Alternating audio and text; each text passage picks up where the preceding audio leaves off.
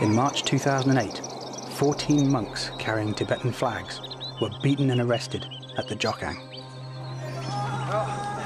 Walking up to the Sera Monastery, which I really hope is not up there. So far we're going to see what's inside. Whew. The following day, 600 monks from here at the ancient Sera Monastery went on a peaceful march in protest. The Chinese cut off all food and water from both the Sera and Drepung monasteries, and it was this series of events that led to the worst riots in Lhasa for decades.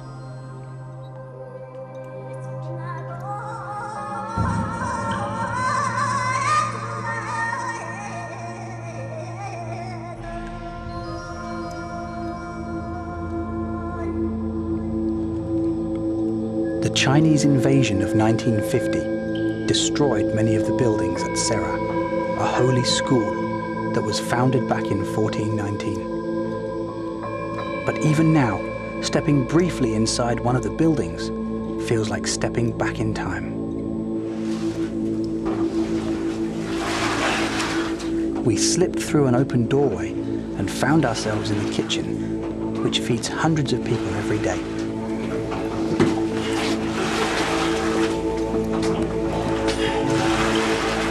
Large amounts of butter tea is prepared here and distributed later to the monks in the Great Assembly Hall.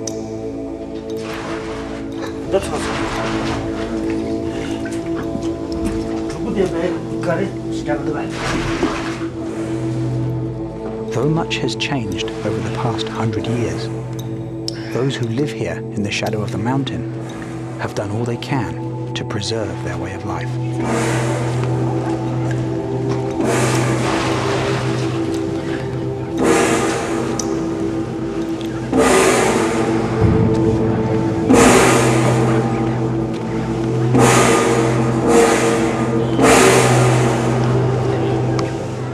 Goes out, and the residents of Sera make their way to the Great Hall.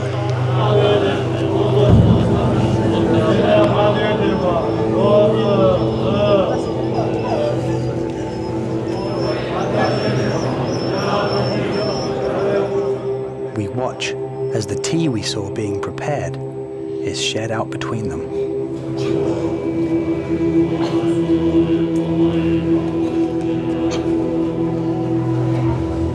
It was these very monks who just a short time ago had dared to speak out against Chinese oppression.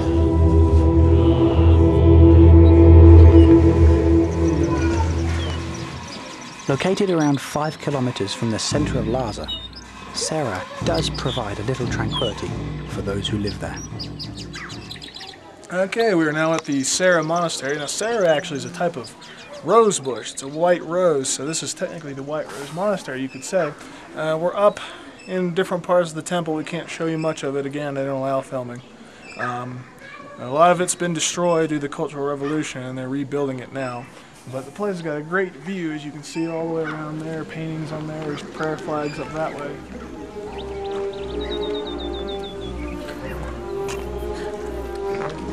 So only the really tough monks can get up there, huh? Yeah.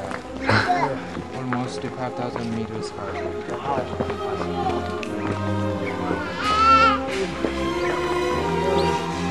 Like the Jokhang, it is a place of pilgrimage for many Tibetans, and the debates which take place here on the teachings of Buddhism are legendary. The current Dalai Lama himself took his exams here in 1959.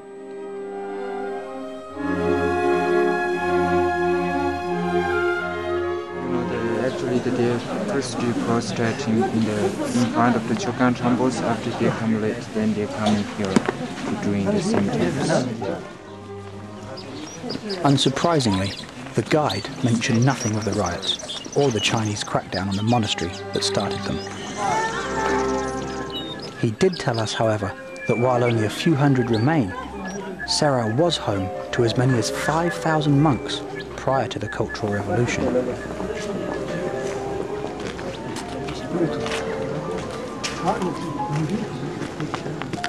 So is there anything, I noticed a lot of them wear their coats with one sleeve out. Total says not special, it's used to normal people like that. So they just, is a style choice. Okay. Yeah. With limited time left in Lhasa, we left the monastery and set off back across the city.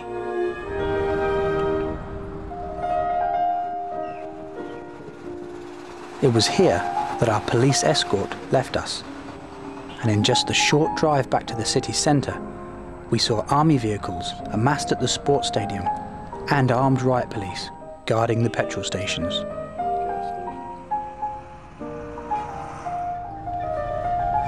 All right, now we're at the Nobalinka, which from what the sign said translates as Jewel Park in Tibet. And this is where the Dalai Lama stayed in the summer. And all of them, I think, from about the 5th on, have been here. Still a home to some of the monks, but not as many anymore. So we're gonna take a look around and see some neat things they got here. Hello. Hi.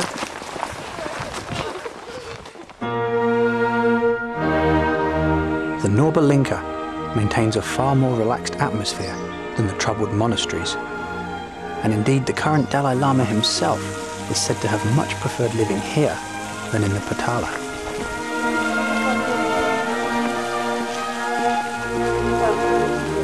A steady stream of tourists visit the Summer Palace. And while there are no pictures of His Holiness to be found anywhere, the fact that a number of his buildings and possessions remain does much to lighten the mood.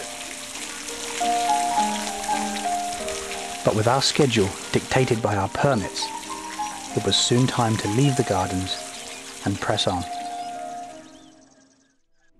Okay, so we've been in Lhasa for the last 2 days, so we're getting ready tomorrow at about 9 to leave the city of Lhasa, and we're going to travel out into the middle of nowhere. But out here, nothing is ever that simple. Well, originally our plan was we were going to get in the car and head down for 10 hours towards Yamjuk. Unfortunately, there's a discrepancy with our permit. The guy at the Tibetan Bureau in Shanghai, in his infinite intelligence, wrote 2008 instead of 2009.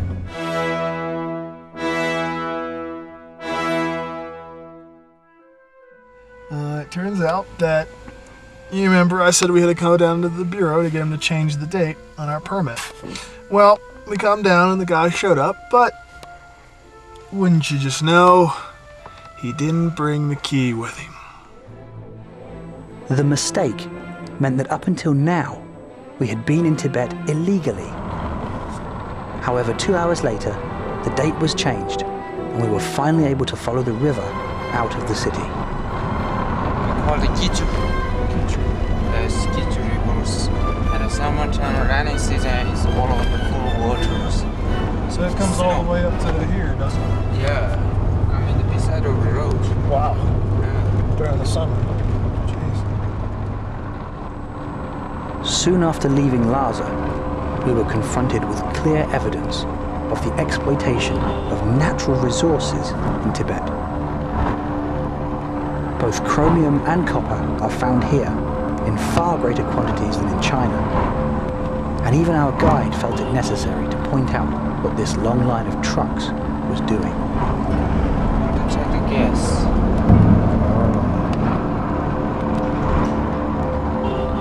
20 cars, trucks. 20 of them. Yeah.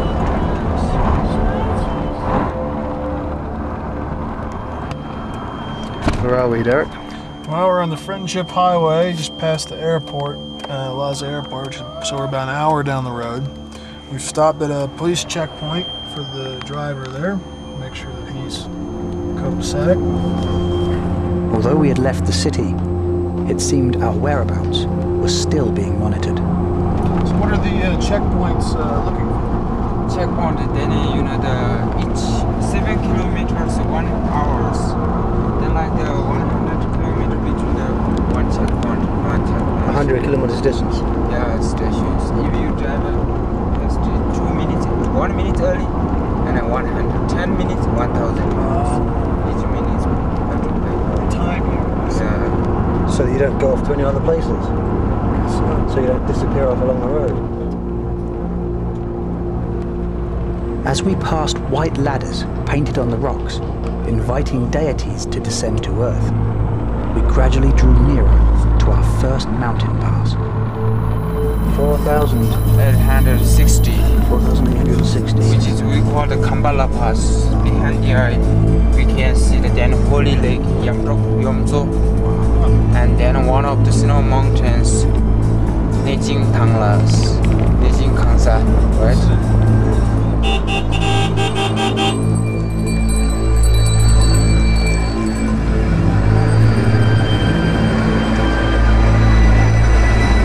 Where's the pass? Can we see? Took that one. It's up that one there? Yeah. Wow.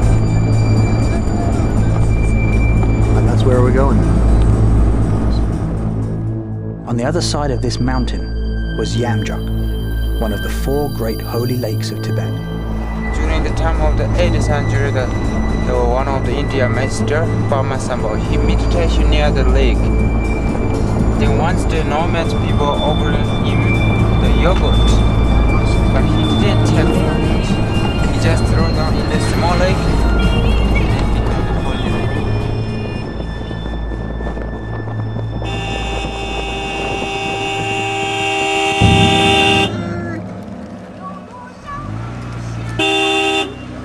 Not moving.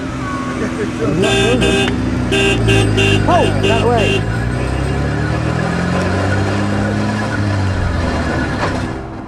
How high are we now?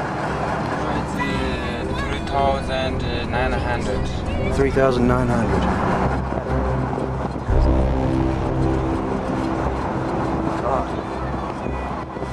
The 337-kilometer route between Lhasa and Shigatse is part of the immense Friendship Highway connecting Tibet with Kathmandu.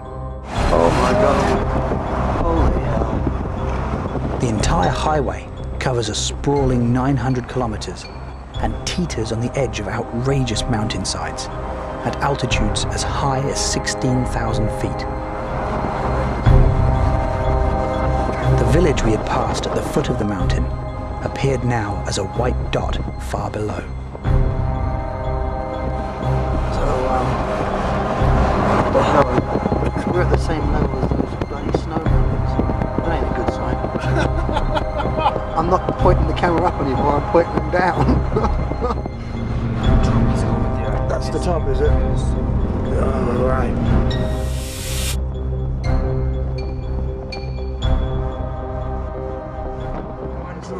One and two ride yaks over there, play 10 or 5 yards. To ride a yak?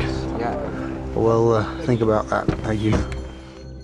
When the horrendous drive finally ended, the mountain dropped away to reveal a truly stunning view.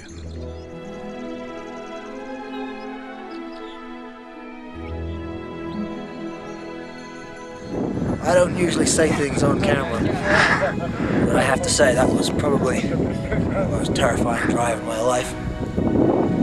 But it's worth it, because we're at the top, and we're alive, and we have a wonderful view. It was hard to believe that this shining turquoise lake, ringed with white peaks, was over 4,000 meters above sea level. Alright, well we've hit over the mountain. Watched Joe cry for about 15 minutes. And off in the distance you got some nice big snowy mountains. Now what Joe doesn't realize is the next pass is over them. So we're going to have to do that. So we're a good 5,000 almost some meters in the air. And now we're going to go down a little. Even the driver couldn't resist capturing the spectacular scenery as we stared out towards our next challenge, the colossal white mountains on the horizon.